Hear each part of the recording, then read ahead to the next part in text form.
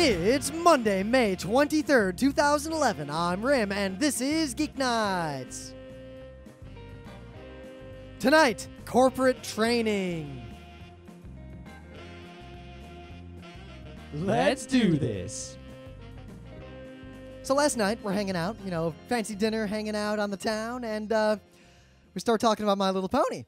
Just comes up, but the conversation pretty much, ponies come up, and then Scott is like, oh my God, let me tell you all the reasons why My Little Pony is awesome. 1, 2, 3, 4. It was an escalating conversation. You gotta convince people, otherwise they don't believe. I don't know, it was a surprising expression of enthusiasm not often seen from Scott. Okay, but anyway, let me go through many small opening bits. Yeah, a lot of stuff happened this weekend. Well, I'm not gonna blow my whole load. I'm gonna only use 3. Save some of the load. I'm gonna just use 3 small opening bits from today, right? Opening bit number 1. Nah. Warm today. Warm today indeed. You know what? I didn't bike this morning because it was still wet. Also, the truth for me as well. But I got new hiking boots because this weekend I'm going to climb another mile-high mountain. Good for you. So I had to wear them in. So I just ran home from work in my jeans. Okay. And it didn't take that long. All right.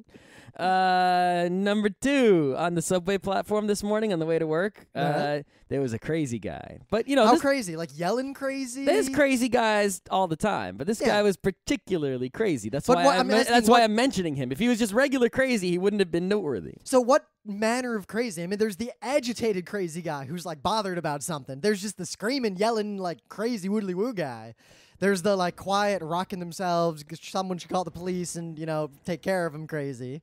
Check on the first 2, but not the third one, right? So yelling and crazy. So I get there, and there's a guy, and there's a guy sitting on the bench, and there's a guy basically bent over saying something at him a whole lot, and I can't really make it out because I got my headphones in, and also when I took the headphones out, you couldn't really make out what the guy was saying anyway because he was a crazy guy.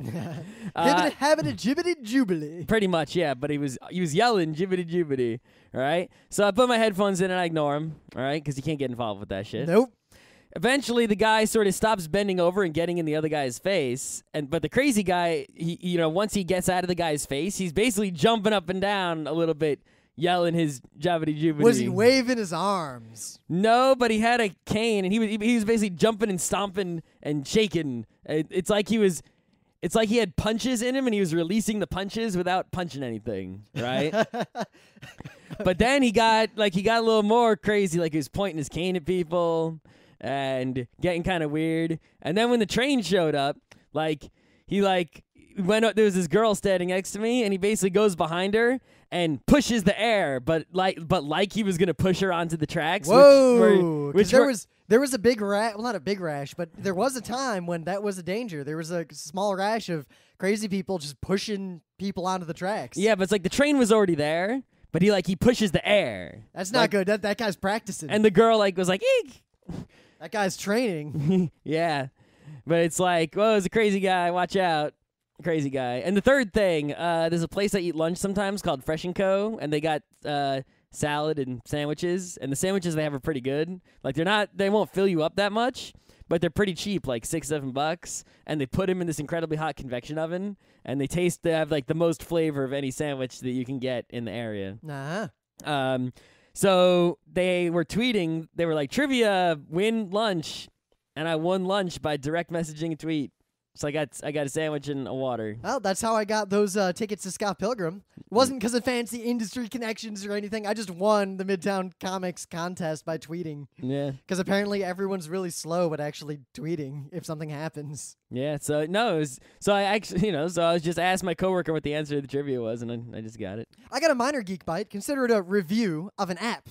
Because you see, until recently, I had the Palm Pre. Which had no apps to review. Yeah, there was one app, because what I really needed, one of the killer apps for a smartphone for me, was using GPS data to gather statistics, like heat maps of where I go, if I go hiking or running, seeing a map of how far I went, how long I went. If I'm exploring and I find a weird thing, I can look back on the map and see where I was. And I couldn't use latitude or anything. So I ended up using this thing called Smart Runner. And it kind of sucked. But it was the best one there was. And a lot of people use it. And it was free. I could pay free is for the right price. I mean, I could have paid for more stuff, but the stuff it offered was kind of dumb. And it had this website. It all worked pretty well, except the app just kind of sucked. So I get my new phone. I install Smart Runner on it because I already got a ton of data in it. Yep. And it still sucks. It wasn't that it sucked because it was on the pre. It just sucks. It's a free Like, shitty app. What do you No, but think? even the pay app isn't any better. You just get more features on the site, Okay. not in the app. All right. You got to pay for like a membership to the site to get the. What sucks about it? So you'll be running it. You turn it on, right? And first, it just never seems to get a GPS sync. Like it just doesn't use the API correctly. Okay. Meanwhile, I turn on like latitude, immediate sync, maps, immediate sync. Smart Runner, red, red, red, red. So it's just a poorly coded piece of shit. Or it would be like, you're good to go, Rim. And I'd be like, okay, Smart Runner. And I'd start running. And then I'd get home after like 3 hours of running. And I look, and it had lost the sync like 10 feet out and not recorded anything else. Uh-huh. Yeah. So I was looking on the App Store. Sounds like not so smart runner. Yeah. So I was looking on the App Store, and I realized that Google does everything great. So I just typed Google into it, and I just downloaded every Google app that would do anything I wanted. That was made by Google? Yes, Yeah. actually made by Google. That's usually the best thing to get. You have a Google phone with the Google OS and a Google account. Because So none of that stuff could be used by me before. Every app written by Google is probably going to work pretty well. So, of course, Google Translate is just great. I said, omae wa mo shinderu in it and got it immediately. Works exactly the same on iPhone. Yep. And then I didn't even know this existed, Google Tracks. Mm-hmm. Google Tracks is basically everything the Smart Runner pretended to be, but actually works really well. Like, Let me see if that is an available option. and basically it's Google Latitude on crack. You can set it to like what interval you want it to do GPS updates.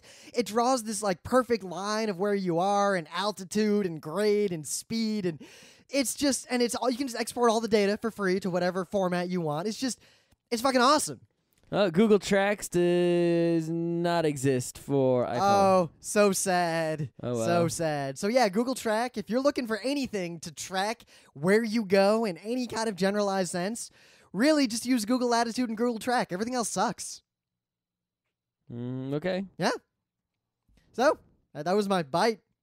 Right. It's Tuesday. Monday. It's Monday. It is Monday. I think that's like the best inside joke of Geek Nights is that whenever we record a show on the wrong day, late or early, we never keep it hidden, even though we act like we're gonna keep it hidden, but we don't. Yeah, we always like backdate it, like oh yeah, I put this it up is on this is Monday. the show for the 23rd of May 11, recorded on the 24th of May 11. Yep, because we did something fun. Anyway, so yeah, there's this big deal going around about a patent troll that went after people making apps for the iPhone and the iPad, and basically Now, this sort of thing happens all the time. all the time.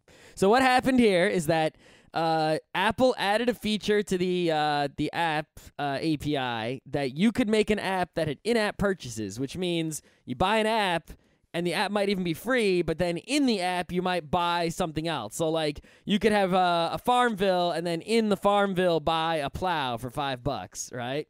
So they added that feature. So apparently that feature is patented by a company named Lodsys, which is a patent troll. Yep. They don't actually make anything. They just have patents. You can pretty much always tell the patent trolls because they'll have a patent on something stupid that everyone already does, and they don't actually have any products but lawsuits. Right. So Lodsys sent out a bunch of cease and desist letters to people, not Apple, but to companies that made apps using this, in-app purchase feature. A common tactic. The biggest thing a patent troll will do is usually go after a bunch lot of small small fry players. who can't do anything. Because those people can't fight against it, they'll usually settle, or they might fight it, and they'll often lose because they don't have the resources to fight it One effectively, guy- thus lending legitimacy to the patent Whatever. lawsuit. So when they go into the final lawsuit, they point back to all the people who settled or all the people who Yeah. they lost. One guy suggested, right, that when things like this happen, that it's a risk. He said it's a risky move. He admitted it. But one strategy might be to get all of the people who receive cease and desist letters to file at the same exact time, and it would cost about $2,000 per person to do this filing. But by filing all at the same time in unison, the troll would be forced to respond to all of those on the same day at incredible expense, and that expense could actually outweigh any possible, increase. So instead of settling with the patent troll and giving them, thousands multiplied by everyone they sent a letter to, you could give a few thousand to a bunch of lawyers all over the place, and basically the patent troll would be crushed, all right, and they wouldn't get anything. But anyway, So Lodsys sent out these letters, and then it was quiet for a while as all these app developers didn't know what the fuck to do. And then Apple finally came out today, and they were like, they sent a letter to Lodsys, and the letter was basically like, look, we licensed your fucking patent. We gave you money already. And here in fact is the text of that patent license that we bought from you. And look, it says that we can transfer the license from this patent to our app developers. So fuck you, right? Stop harassing our developers, or else. And I imagine Apple has enough money to fight Lodsys. Now, but again, I want to ask the question: why did Apple license it in the first place? Why didn't Apple just buy Lodsys outright? It probably was cheaper to settle with them. But it's like, if you license the patent, you're gonna have to keep licensing it until the patent is done for, what is it, 14 years, something like that? Yeah, still probably cheaper. And also, I think there's a more fundamental question: why do patents like this even exist? Why don't, and it's like, I know that all the tech companies basically have armies of patents, and that they're all defensive patents, right? It's like, if I have enough patents against IBM and IBM has enough patents against me, then we can't sue each other because then we'll both open up our, Yep. I mean, I filed, there was huge pressure when I worked at IBM to get patents, and I actually filed a stupid patent because I was kind of told to by my bosses, and it's the stupidest thing ever. But yet, due to the way patents work and our messed up system of what is patentable, it was eminently patentable to write a bash script that will look at the hardware of a system and come up with a unique identifier to then be based on the MAC address to be used as a temporary DNS name for loading a box. Uh-huh. Yeah. What kind of BS is that? That's the patent I filed. That's complete bullshit. Yep.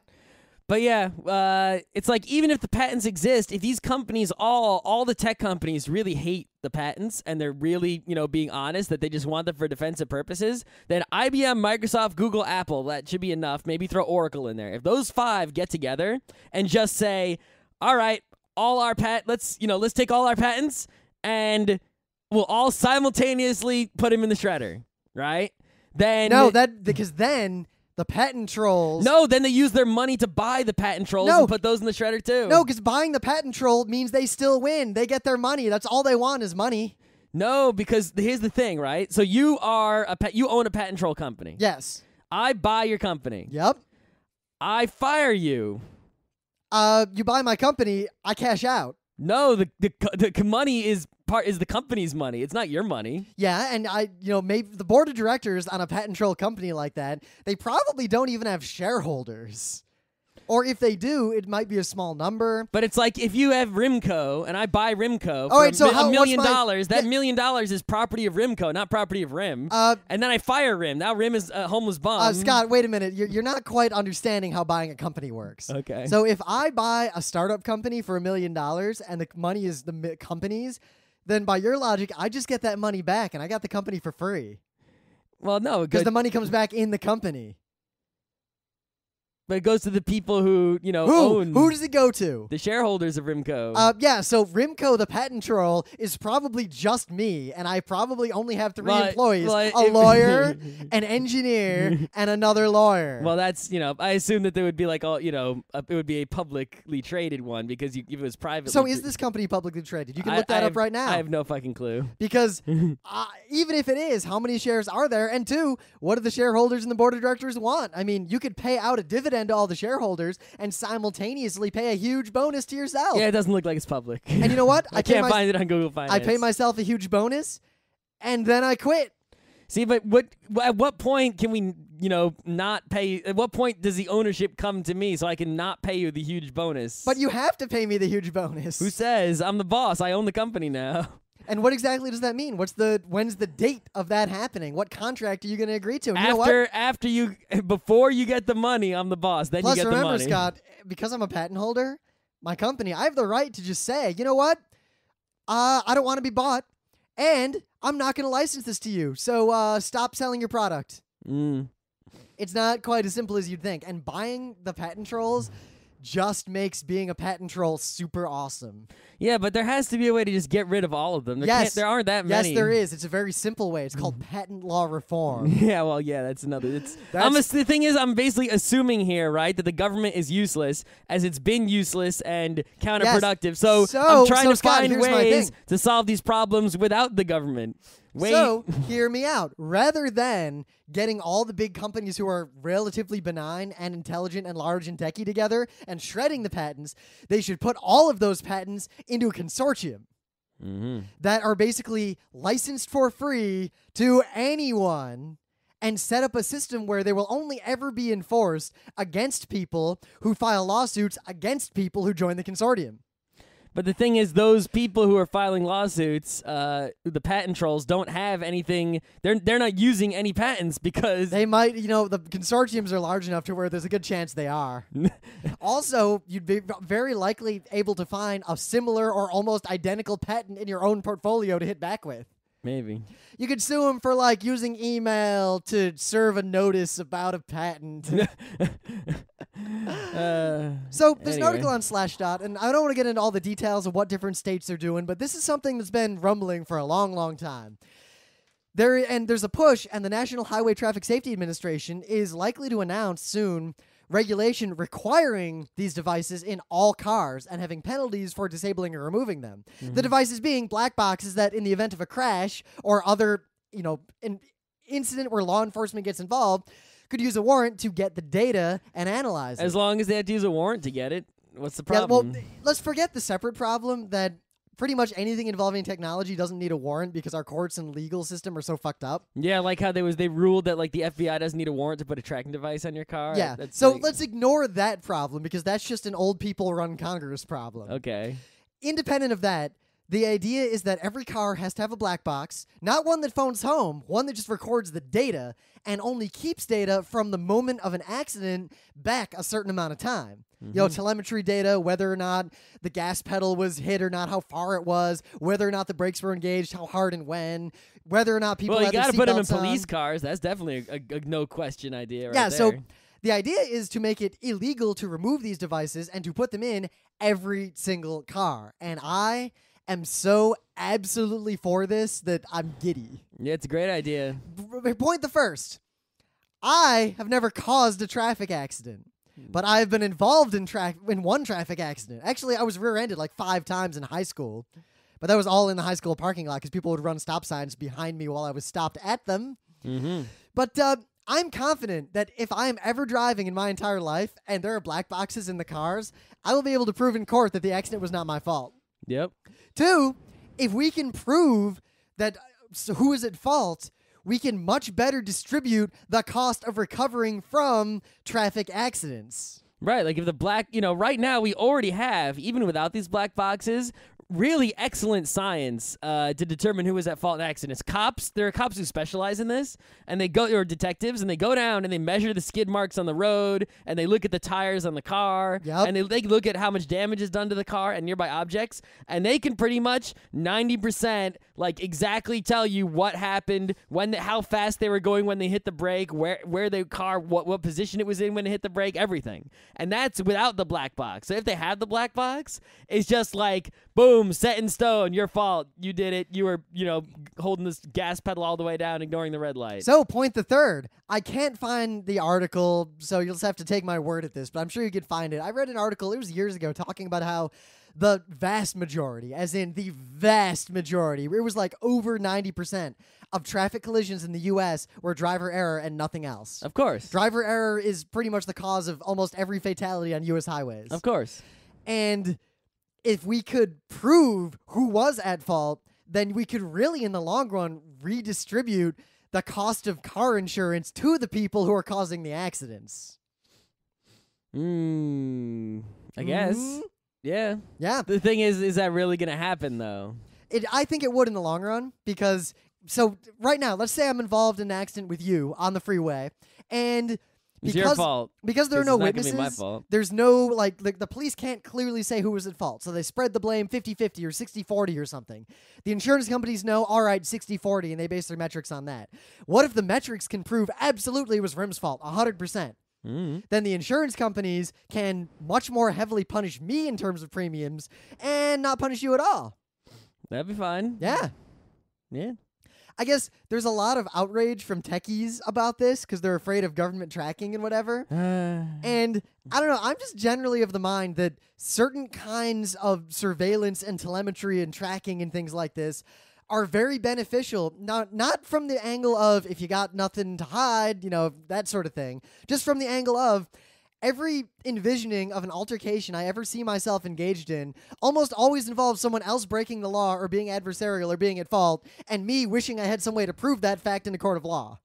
Well, isn't that exactly if you had nothing to hide? You're basically saying, I'm Rim, I'm not breaking the law, so I don't have anything to hide. So what I'm saying is that because I have nothing to hide, I personally will gather all this data and make it available. If I was arrested for some sort of crime, I would do anything to make sure all that Google Latitude data was in court for people to see. Yeah, sure. Unless I did it. But especially because the people who are so worried about this, they seem to think that the police are going to start pulling you over and then checking the data to see if you were speeding earlier in the day. They will if you're tickets. black. Or, a lot of people to this day claim that if you have an Easy Pass, they will send you speeding tickets in the mail. Which, as far as I can tell, has never happened. They've never done that. I know. They'll send you drove through the toll booth without paying. They'll also send you sped through the toll booth. Yep. If you go through the toll booth at 80 miles an hour, they're going to send you a ticket for endangering the toll booth personnel. Yep. But anyway, I'm for this. I see no reason not to do it, so long as, one, you need a warrant to get the data unless the driver gives it up willingly. Yep. And two, they're not accessible from the outside. They're a physical device that has to be accessed physically. Yeah. Yeah. But what keeps me from it has to also be secure enough so that the owner of the car can't tamper with it and modify the data. Well, luckily, it'd be pretty easy to make something like that. And two, having the laws such that I don't understand how it could be easy to do. I mean, so how is it going to check? For example, how would it check the speed of the car? How do cars currently check the speed? Do you know how any of that works? Yeah, it knows how the circumference of the wheels. That's not how it does it. And it knows how many times the axis rotates. Yeah, so one, if you modify your car, most likely from these articles, there will be laws saying that modifications to cars that would affect the telemetry gathering have to also ensure that they update the telemetry gathering system properly and legally. Right. And basically, if the data But there's no physical way to stop me from fucking with it. Well, from the data itself, the black box, it's really easy to make a physical device that if you mess with it, it somehow notes that I've been messed with and nothing more. No, but for example, right, so it has some wires coming out of it that connect to the speedometer. Yep. I can just cut those wires and attach them to a thing that simulates a speedometer. Yep. And is always going the speed limit. So in the investigation, you're in an accident, or the police subpoena the data, they physically go to get it, and they discover the evidence of this tampering. I would obviously fix it before the cops got there. Yeah, so you're in an accident, and then you fix it right there? No, more like, it would obviously be some sort of clever system, right? For example, something I could plug in really quickly, push a button, and it would re-record a whole bunch of speedometer data, and then I would unplug it and throw it in the woods. So I'm dubious that you'd actually be able to set up something like that. I don't see how you could stop me from doing something like that. I don't think you could set one up that wouldn't be pretty eminently detectable from the extant evidence on the scene of a crime, for example. I don't know. Also, by making it a crime to modify the device and basically making that illegal in and of The thing itself. is, you basically, even if it was detectable, right, I can make it pretty hidden. Like, I could hide it behind, the numbers on the speedometer or something like that, right? So the cops would then be forced to, really take apart every piece of the car, to make so sure in that case, that one, it only matters if you're involved in a case where it did matter. And now you've got intent. You've got all this kind of premeditation. So if you're caught, for example, that is a much more serious crime than simply having broken the black box. But you're assuming if I'm caught, because I'm so clever, I get off the hook. And Scott, now you're 100% at Scott, fault. so let's put it this way then. One, if your readings don't match up with what is seen in the other car's readings, that's already a red flag. The other car. If your car says, I only drove 30 miles... It's a reasonable doubt the other car was the one that tampered with the data. Actually, no, it's probably not, because remember, you remember those detectives you talked about who were so good? So they investigate the scene. Scott's box says that he never exceeded 31 miles per hour, and yet His tires were worn bald and melted slightly, and look at these skid marks. Oh, and the other car matches perfectly with the extant data. I could fuck with both cars. My easier argument that I was avoiding until now is that if you're going to argue that we shouldn't do some sort of forensic technique because a really clever criminal might get out of it, so much for our entire legal system. I'm just saying is that I would sell some sort of devices. Where are you going to sell this online where the government can see it, and then buy your device and see how it works and know what to look for? The same place they sell radar detectors and shit. Yeah, radar detectors. The police know exactly how radar detectors work. I know. And you know what? They don't that well. Because everyone uses LiDAR. Radar detectors are shit. But the point is that people buy radar detectors anyway, so people would buy my black box tamperers anyway. So you don't want to help the people. You just want to make money by No, selling these are the them. people causing the accidents. I don't actually want to help them unless they're me. I just want to take their money by selling them hacking devices.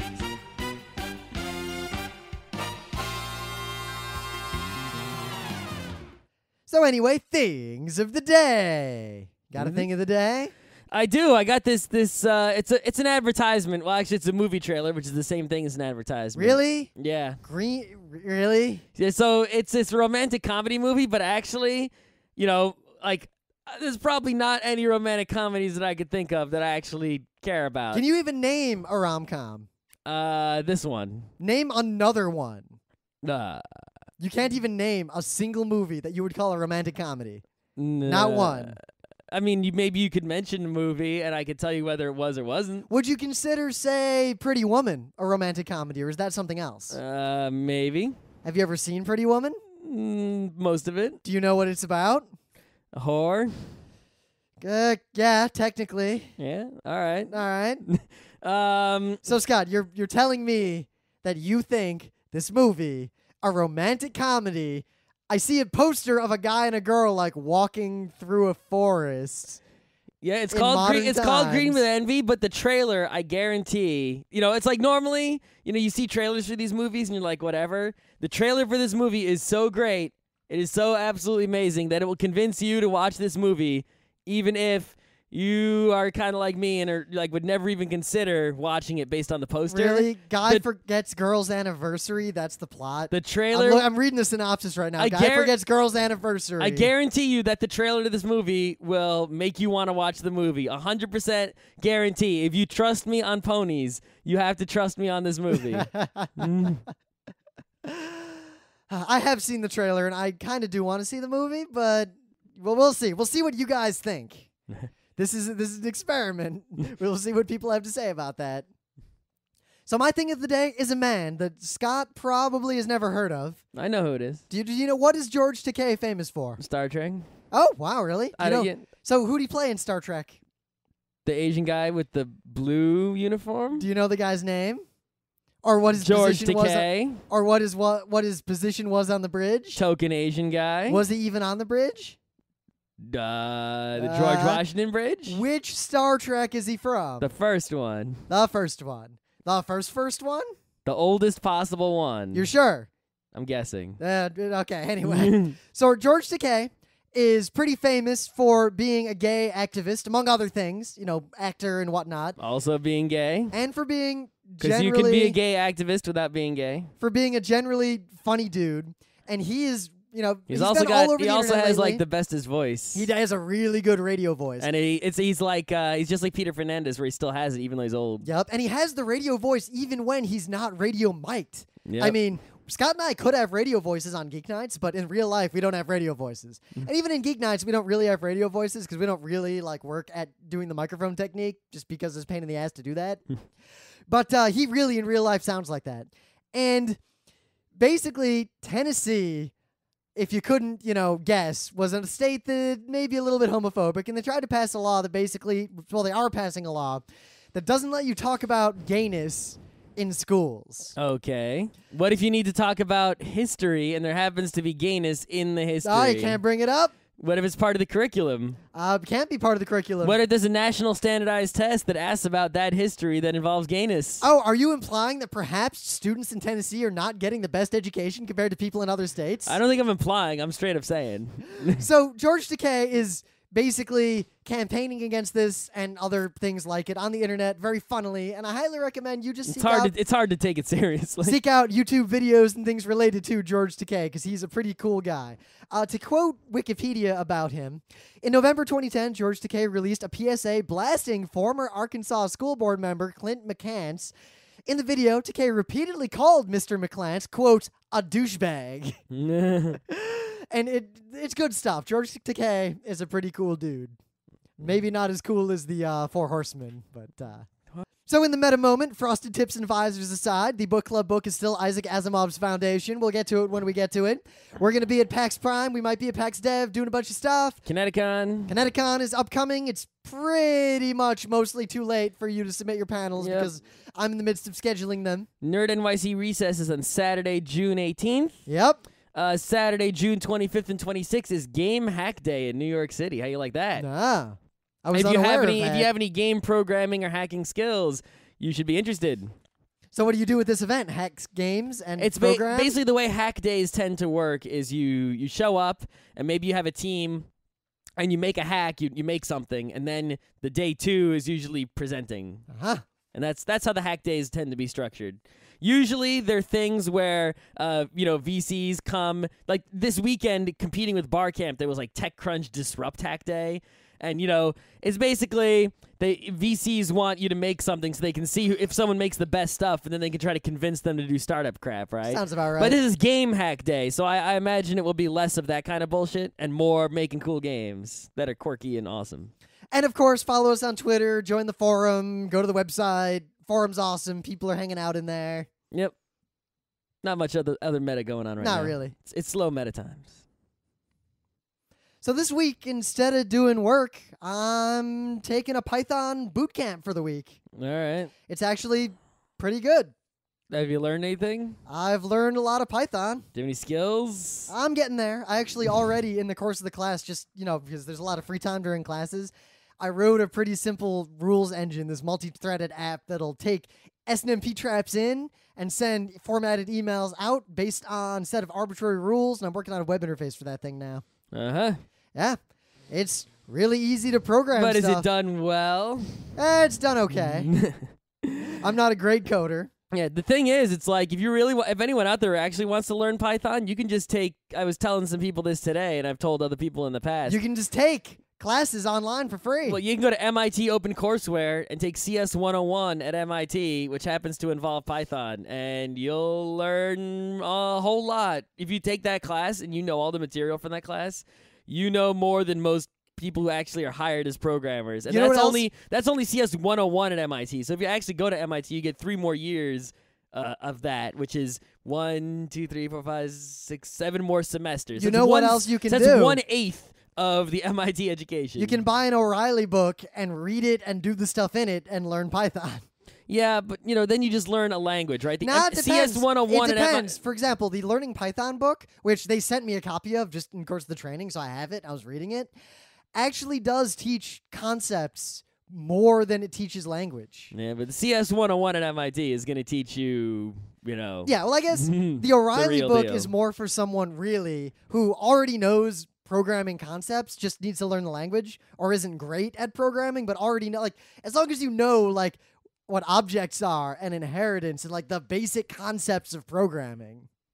But the point is, what bothers me is that most training, for example, this class, I'm taking it and I'm fixing all my Python knowledge. I'm filling in all the holes that I had because I kind of just learned it ad hoc as I had to write stuff out of necessity in the course of my life. The only language I knew really well was, let's see, Perl, because I had to use it a lot at work. Bash. Yeah, Bash, because I use that more than anything. Sed and Awk, because I use those almost more than anything except Bash. And Visual Basic, because that was the working language in the IT department and at Visual RIT. Basic is so brain dead, anyone can do it. I know, and C#, because I had to write a bunch of SOAP services. So Python was kind of on the back burner, even though it's actually my preferred language. I like it. I enjoy using it more than every other language I know. Yet I wasn't that good at it because I don't get a chance to use it that often. So I wanted to learn it better. I could have just spent a week coding stuff and read through O'Reilly books, and I would have learned the same stuff I'm learning from this class. You could have spent, I don't know how many lectures there are in the MIT OpenCourseWare, but you could have done 2 a day, and then done the done the lessons involved and taken the tests, and then in the time in between those lessons, just worked on a project using the knowledge you just learned. So the trouble is, it is very difficult in the modern world, especially in the U.S., if you work for a company and they want you to learn a skill for the company, for them to agree to say, all right, take a week off and we'll pay you and learn it. Or come into the office for a week, don't do your normal work, and learn this thing.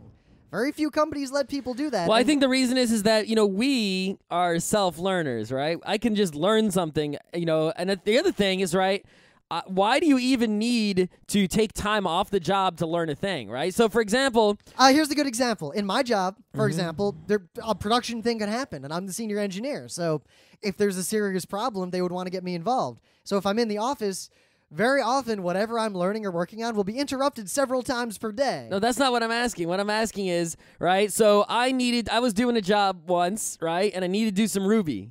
So it's not like I stopped to learn Ruby or I went to Ruby training. I just I needed to do this work. So I started doing the work and learned the Ruby simultaneous to doing the thing I needed to learn Ruby for. You want to know why? Right? If you need Python for something at work, just start working on that thing and learn the Python as you do the thing. No, because Scott, you want to know why? Unless you're actually a developer in a large company, like you're actually like your job is developer, no one ever budgets time to even make stuff with any reasonable span of time to make stuff, let alone learn stuff. So say you have to But the learning is simultaneous at the making. No, because say you have to make a thing. They'll budget it assuming that you'll make it immediately and quickly with tools you already have. So as a result, say there's a huge thing I got to do. I got to parse a bunch of data. I could do it shoddily in Bash really quickly.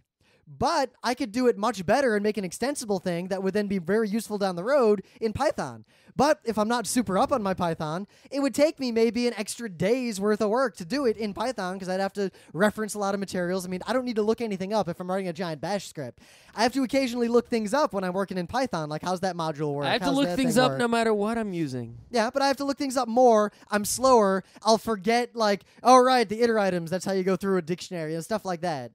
So as a result, very rarely do you have the opportunity to do anything where you'll also learn because by nature, learning and doing at the same time is slightly slower than doing shittily with something you already know, even if what you do ends up being a worse thing. So unless you're a developer, most companies will really never actually give you the opportunity to learn anything for real. Also, I will argue that if you learn only by doing, you've got to do that. Here's an example from my job. There's a guy, and we have to make a thing, a script, basically. And say this guy does it in Perl or Python, which he doesn't know. And all right, he'll learn Perl or Python as he's making the thing. He'll make the thing, he'll learn the language at the same time. Yep. As a result, what comes out is very poorly written. Yeah. And doesn't work that well and crashes. Does it get the job done? Barely.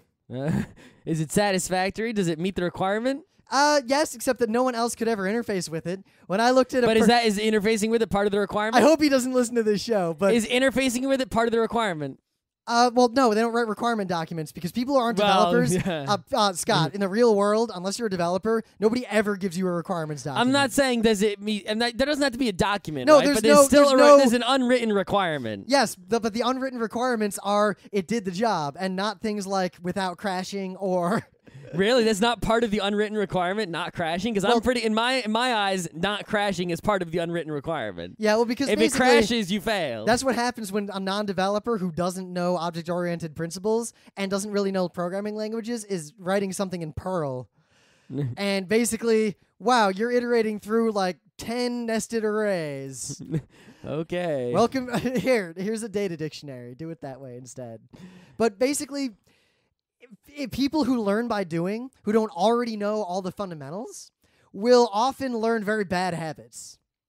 By taking a class or by training, as budgeting in a project, all right, a week of a Django boot camp and then beginning the requirements building for this Django website the company has to build is probably going to be more fruitful for a group of developers than build this and learn it all at the same time.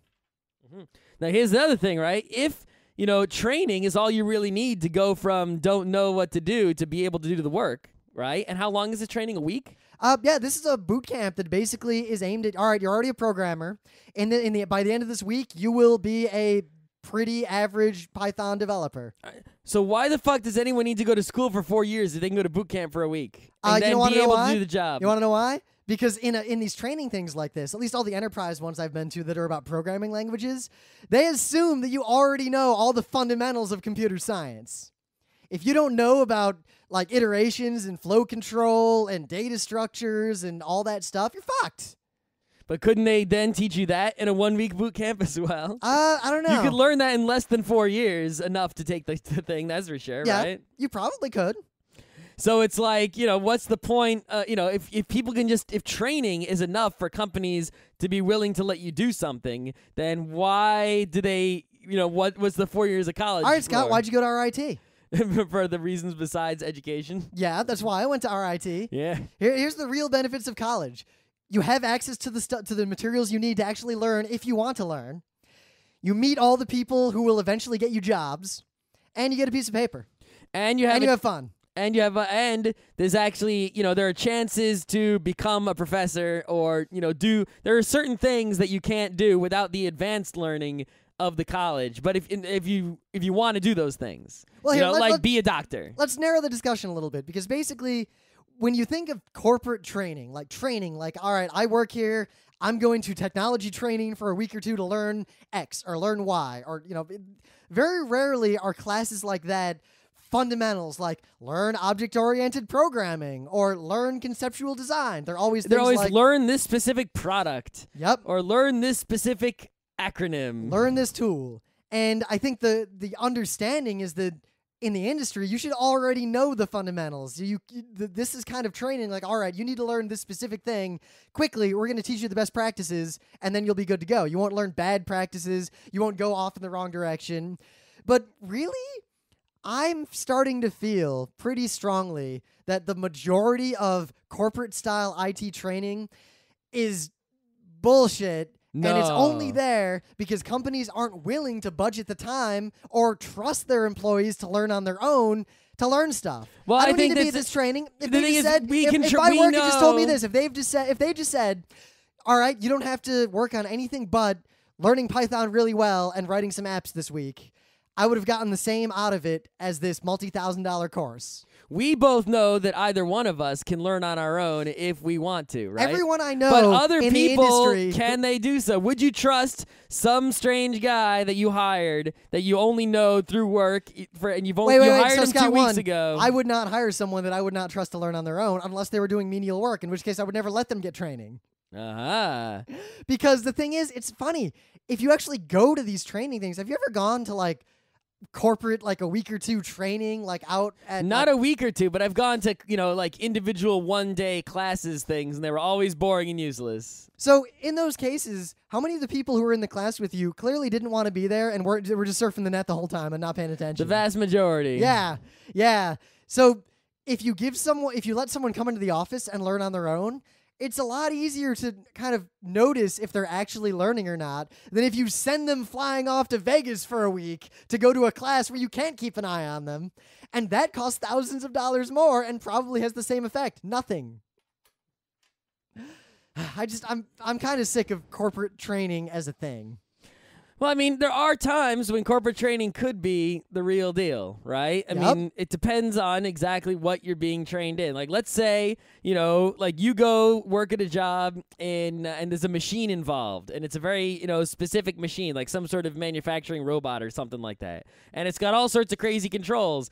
Well, you're going to pay fucking attention to that training so the robot doesn't, like, rip your arm off. True. Right? But at the same time, that's operational training as opposed to development training. They are very different things. You think it's different? Yeah, like, for example, here's the difference between there's training, like, say that you want to teach someone how to manage a clustered Linux environment. Okay. That's very different from teaching someone how to design a clustered Linux environment. Ah. I mean, they're very different skill sets. That is true. So that's like, or a factory. It's very different to teach someone how to operate the machine that pushes the widget in versus troubleshoot the machine that pushes the widget in. Or build the machine that pushes the widget in. Well, usually there would be like, a document that tells you how to troubleshoot the machine. Like you get a copy machine and it's like, did this error appear? Find it in this book. Follow these instructions. What happened? Turn to this page. Follow these instructions. My experience in all my years of enterprise IT, that instruction book for every printer in the world says the following. Stand around looking at it, poke at it a few times, call the company and pay them to have someone come in and fix it. It's already. Don't forget the very important step. Roll it out and look at the back ineffectually for like 10 minutes. Already paid for the service contract, so call them without even poking it at all. Yep. That's a separate thing. Nobody in the goddamn world knows how to use their fancy printers. But like, if I was a company, I would actually just buy those fancy printers straight up instead of getting the service contract. They're really easy to administer. Yeah. And fix. And plus, I'd buy the high quality ones. Yeah, because they're great, but no one knows how to use them. I mean, I print stuff double-sided. It's like wizardry. Colors, double-side, folding, binding. Oh, crap. Collating and sorting. Actually, ours doesn't collate or staple or any of that stuff. Yeah, we don't really need any of that. Because I don't print that. In fact, the only time I print is stupid like metric reports for people that I don't really care about. I don't print. Half my job became crystal reports. I don't print. I wouldn't print if I didn't have to generate crystal reports for people. And they need them printed out? That you can't just email them? Yeah, don't get me started. Why don't they get some crystal reports training and then they can do it themselves? Yeah, I wanted crystal reports training, but they didn't give it to me, so I just did it. I just learned how to use it because it's not that hard. You just learned how to use it on your own? That's impossible. But it took like 4 hours to make reports because crystal reports sucks. No. But I can't think of a better tool. SQL. Yeah, you're going to make pretty fancy multi-dimensional graphs that actually do show data correlations just with SQL? Well, no, I'd do the SQL, then I would take the data that came from the query, put it into the Excel, and then use that to make the fancy charts. Yeah, Excel makes shit charts. You think so? And for that kind of stuff, yeah. I'll show you one of my charts. I'll show you what I did. They're actually pretty good, but that's a separate discussion. Anyway. We should do a show on like data mining, I think.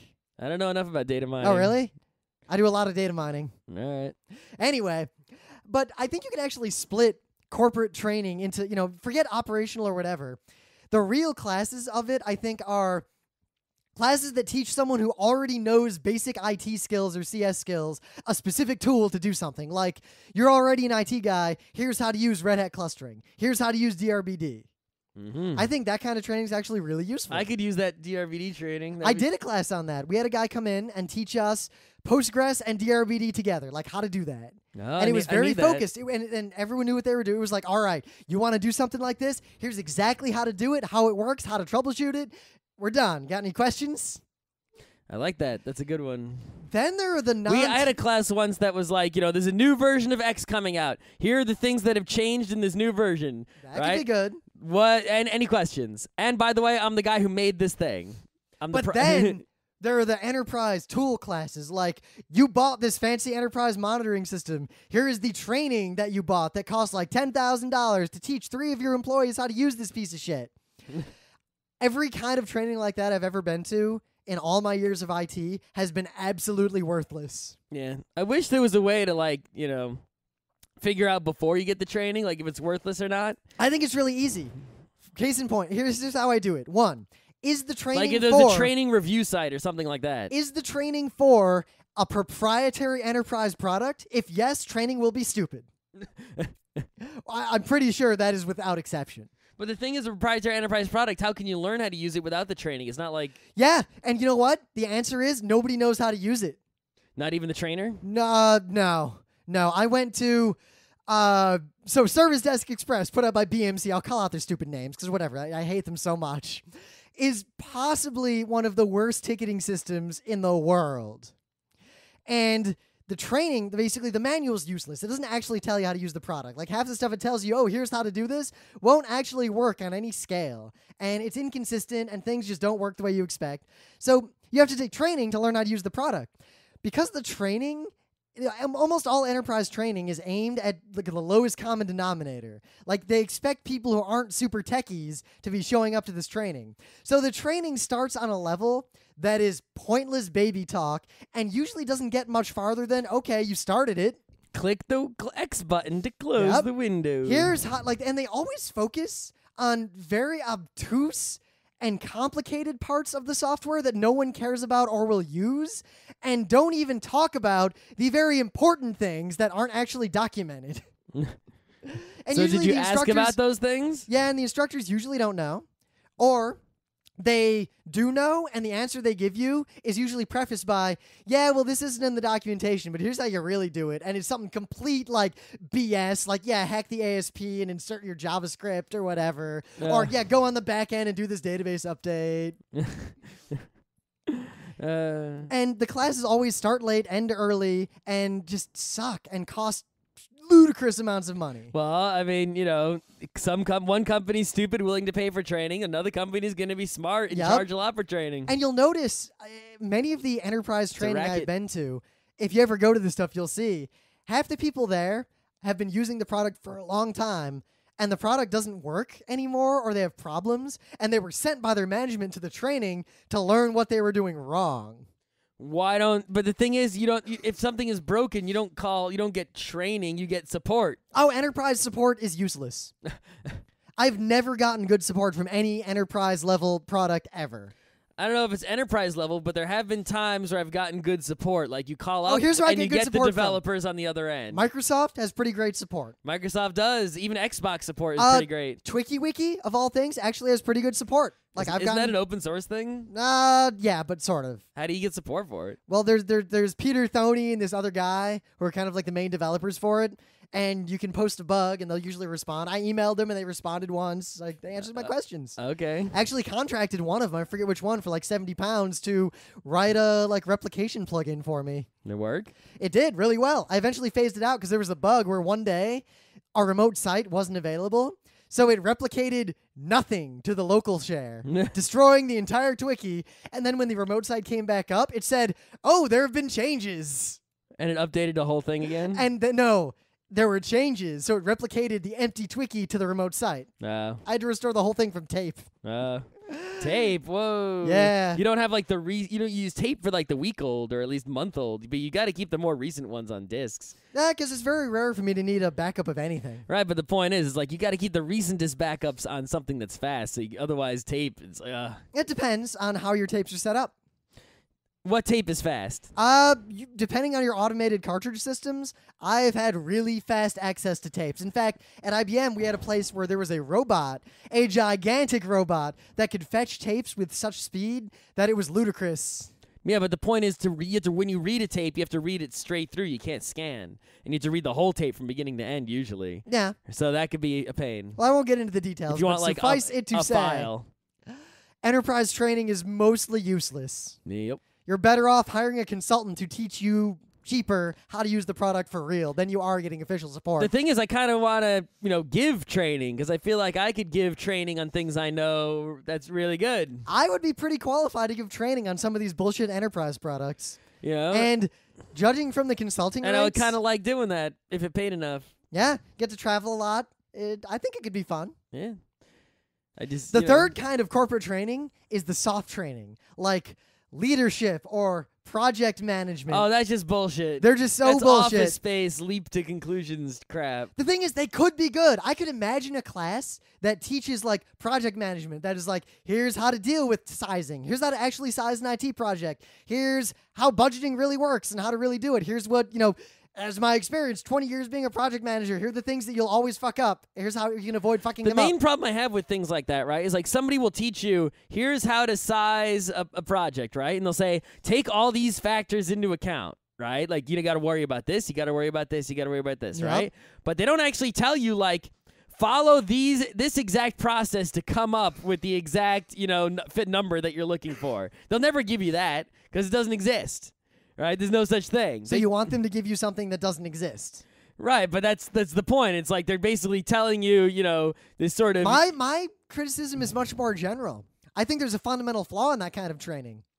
I think the problem is, and I noticed this first at RIT, with the public speaking classes that I took. Because I thought that'd be cool. So I took a long class on public speaking and oratory and rhetoric. And by and large, I found people who are drawn to classes that teach things like leadership or public speaking tend to be terrible at leadership and public speaking and think that they can get better at it by taking a class. So as a result, classes like that tend to focus on things like don't freak out if you're publicly speaking. Don't stutter. Don't pee yourself on stage. So you don't get the advanced topics. You don't get the people who are like, don't actually make eye contact, but look at everyone's eyebrows and, look at the audience 45% of the time between back and forth, or, all the tricks that I actually know as a pretty expert public speaker. Yeah, I mean, there was this guy at bar camp this weekend, and he was talking about how he's doing this sort of collaborative training, right? Where, his idea is that instead of having a trainer, right, they still do have trainers and students, but basically his idea is get the students to teach each other, right, as opposed to having a teacher teach the class, right? So people will show up, and you'll give them a real project to do, and they have to team up and do the projects. And in doing so, we'll learn. I had a class like that actually during the Democratic primaries while we were at RIT. So if you wanted to teach someone Python, for example, with this method, it would be all right, everyone shows up, and you'd be all right, here's what you guys have to make in Python, team up together and do it. And in doing so, and all working together on it, you will all, by the end of taking many classes over the course of many weeks, learn the Python because you just used it to do a thing. So right? In the lead up to the Democratic primaries while we were at RIT, way back, John Kerry and all that, I took a seminar on political theory, and there were only 8 people in the class. Gaga. Mm-hmm. So the professor was like, all right, we'll do this as a straight up seminar, and he broke the quarter up, 10 weeks, into 8 units, and had each student teach a unit. So easy for that teacher. Yeah, and you know what? He sat in the audience and asked tough-ass motherfucking questions. Hells yeah. And that was possibly the most fun I had in all my time at RIT. Right. Now, see, on paper, that sounds like a good idea. And I don't... It only works if everyone involved is motivated and intelligent. Well, he did mention that a lot of people dropped out, but the people who stayed were incredibly motivated and actually would stay extra hours. Yep. Right? And, I definitely believe that people taking this sort of class will learn a lot. And we'll definitely make some significant progress. The thing is, just what you were saying, the people who are in this thing are people who are way down low. And at best, it's going to bring them up to the middle level, right? Unless you have a mediating factor, an instructor who guides. Yeah, but even with the instructor who guides, right, it's like you get people who are way down low, mostly learning together with people who are way down low, so they can help each other, get to the finish line. But they're not going to learn especially when it comes to technology, there's this incredibly high-level esoteric stuff, no matter what you're doing, that you're not going to learn. Scott, the only way to learn that stuff, in my opinion, is to run into it doing real work. 2 things. One, by having a classical education, so you have just a wide variety of knowledge and experience from school. Yep. Or just from life. You can get a classical education without going to school. Yep. And 2, just by being around long enough to see enough shit. Yeah, but that's the thing is So that's the thing. People have misplaced expectations of training. And I think the reason they're misplaced is because they will see people who go to training and succeed. I think the people who succeed as a result of training, in most cases, didn't need the training to begin with. Yeah, they're self-motivated enough to where they would have learned it on their own if given the time. Yep. So the people who see that, they have this mystical idea, and you see this in colleges too, that I don't know computers. If I go to a computer school, I'll graduate being a computer expert. Kind of like the tourists who think if I go to New York City will entertain me. I think that's exactly what happens. They think that training is magical, that if I go to training, I will come out knowing everything, not realizing that it takes almost the exact same amount of effort to learn in a training class as it does to learn on your own. And if you don't have the motivation to learn on your own, you're not going to do that well in a class in most cases. Pretty much the only value that I see in getting training, right, as opposed to learning on my own by doing or reading a book or both or internet or whatever, is that at the training, if the person giving the training is really an expert person, which is not always true, but if they are really an expert person, then you can ask them the questions that, and get instant full answers, with all the details fleshed out that you might not be able to get from, say, Stack Overflow or something like that. Yep. Like I had a question about, because we're, Python 3 versus 2, there are some differences. and I had a question about one of the differences, and the instructor, who actually lectures at PyCon often, was like, oh, and he basically had as much depth as I wanted, and there was probably a lot more there if I wanted to go deeper. I've also heard stories, right, of people going to things like Apple Developer Conference or Microsoft equivalent of the same thing, whatever they call it these days, right? Or, Google's what do they call it? They just had it recently, the Google I/O, right? Yeah. And if you go to those things and you have something that's really, really niche, like you go to Microsoft and you're writing some Windows app and you've got a problem with this really deep down like Windows something API call somewhere, and the MSDN documentation isn't enough, and no one on Stack Overflow is helping you. So the guy who wrote that is right. there. It's not a training, it's a developer conference. But if you go there, you're going to Microsoft, or you're going to Google or to Apple, you can find the guy whose job it is for that thing, and you can get the magical answer that you've been looking for. It's not training, but it's in the same way that I think has the same value as training, which is direct access in person to the one or two people on Earth who have the expert knowledge in the thing that you're looking for that is so specific, right? So if it's a good trainer, it almost doesn't matter if the training is worthless, because if you have a problem, you're basically paying those thousands, whatever, to get the answer to that question that you so desperately need. So it's like, you can build up a whole list of questions, and if you get them all answered, look at the price and figure out if it was worth it. Like, would you have paid to get those answers? Yep. I mean, I guess my thesis. But then again, you could just do the same thing by hiring that trainer as a consultant for a day to ask him the questions. There's a blurred line between when you go to training, like a lot of training places offer, hey, we'll just send the instructor to your company. However many people you want to sit in the room can sit in the room, and we'll do whatever you want me to do. Yeah. That's actually usually, I think, a great idea. It's the same thing as a consultant, though. It is a consultant. If you hire a consultant, you can tell the consultant to do work, or you can tell them you can just ask them questions, or you could have them trained. You could have them do whatever you want. Yeah. But I guess my thesis on all this, because I'm in training right now, and it's actually pretty good, but I could have done without the training. I am looking forward to, in July, I'm going to a C++ boot camp, which is basically, it's actually probably slightly above my level of coding. C++, which is slowly fading. Yes, but very slowly. It's like the slowest fade in the possible universe. It'll be useful to me because in the enterprise world, a lot of things are written in C++, and being an engineer in the manner that I am, I often need to interface between guy who wrote a complex multi-threaded C++ or C or Objective-C daemon and someone who is not that technical. And I have to be able to mediate between the two. Like, say an operations guy finds what he thinks is a bug, but he can't describe, like, he knows what's not going right, but he doesn't know why it's not going right. And the engineer who wrote the daemon doesn't know enough about the business process to figure out what went wrong. You need someone who knows the IT side and the business side and can actually look at the code and understand what the daemon was trying to do to explain to the developer, here's what really happened. There's a thread condition that happened. The thing is, I don't understand why you need Python training and C++ training. I mean, C++ is no, weird. Because I wanted C# training because that'll actually be really useful to me. And they said it, and they decided that C#, there wasn't a good business case for me learning it in the company. But the thing is, right, why do you need training for more than one language, period? It's like if you can, you just look up the syntax and you'll be able to read any language. Mostly because the bootcamp for C++, I think, would have really forced me to learn more better coding practices. No, it doesn't. C++ isn't going to teach you good. It's going to teach you bad coding. Nah, we'll see. You see, C++ is basically, it's an object-oriented language, but you can also write in C, kind of, and it's also, the syntax is a complete mess. There's all sorts of crazy symbols everywhere. Yep. No, I like Python, and this is the training I wanted. C++ was kind of my silver medal because I couldn't get what I really wanted. But if you can read, if you can read any programming language, you can probably read the C++. And if you see a weird symbol, just look it up. You don't need training for it. Yeah, but that training happens. I work in enterprise.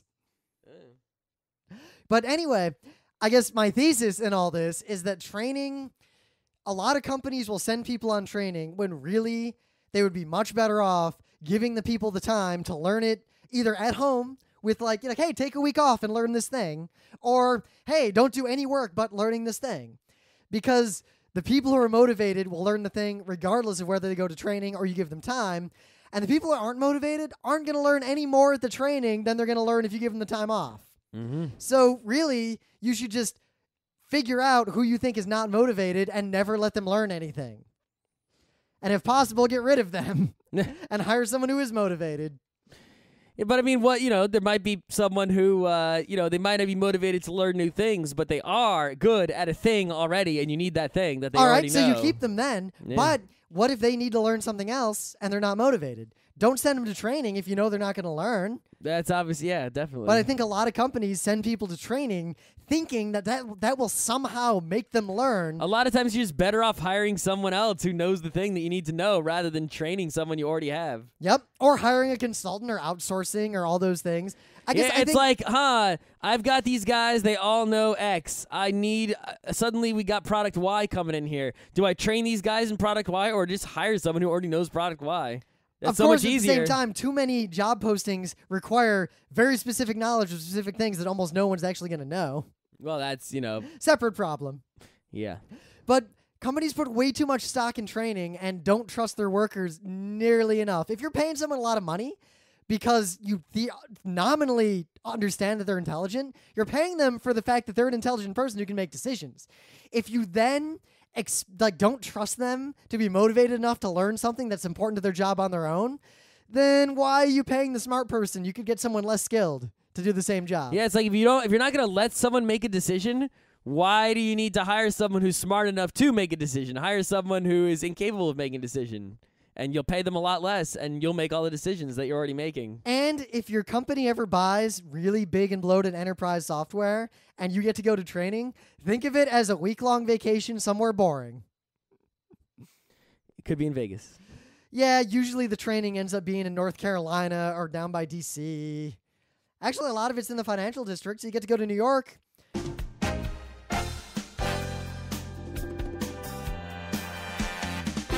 This has been Geek Nights with Rim and Scott. Special thanks to DJ Pretzel for the opening music, Kat Lee for web design, and Brando K for the logos. Be sure to visit our website at frontrowcrew.com for show notes, discussion, news, and more. Remember, Geek Nights is not one, but 4 different shows. Sci-Tech Mondays, Gaming Tuesdays, Anime Comic Wednesdays, and Indiscriminate Thursdays. Geeknights is distributed under a Creative Commons Attribution 3.0 license.